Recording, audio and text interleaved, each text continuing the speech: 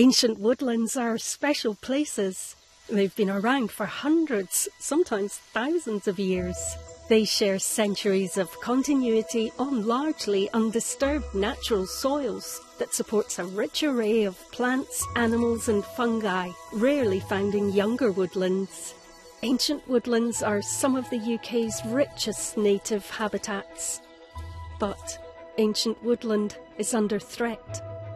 Around half of all ancient woodland in the UK has been cleared and replanted, with often dense plantations, and many more suffer from invasive non-native plants and intensive grazing pressure. But any action to recover ancient woodlands must be gradual and considered.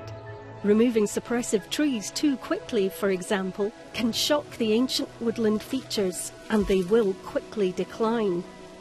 Restoration takes time, often decades before the woodland recovers and becomes secure. Immediate priority should be the removal of critical threats to release the pressure on the ancient woodland features. Once the ancient woodland features are no longer critically threatened, work can begin to secure the woodland for the longer term.